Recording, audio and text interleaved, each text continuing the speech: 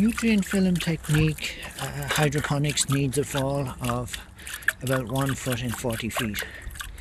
And so what I've done here is I've checked to see if an air pump could produce the amount of water you need. So normally in a home grow situation, a small greenhouse, you'd have about 10 feet of distance. And this here, powered by an air pump, a Marina one with 2 outlets, and doing, I think it's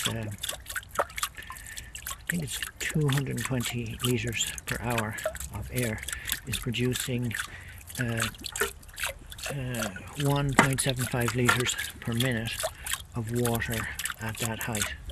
Now I've gone down to the bottom of this, which is 32 inches, 82 centimeters, and so the pipe go down there. The air goes into the pipe, and it goes down to a distance which is corresponds to the distance, the best place to put the airlift. And I did that by putting a pipe all the way to the end. This pipe, by the way, produces almost exactly the same speed.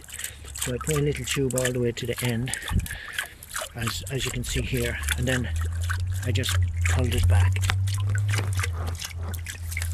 I had a little piece of duct tape on it right at there, and then all you do to find out how far you've gone is just measure this, and that corresponds to how far down in the pipe it is.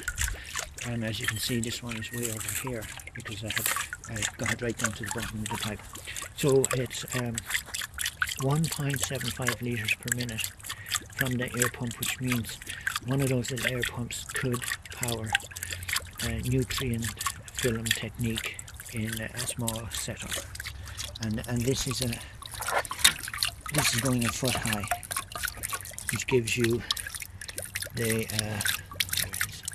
1 foot in 40 inch, or 1 foot in 40 feet of a fall. 40 feet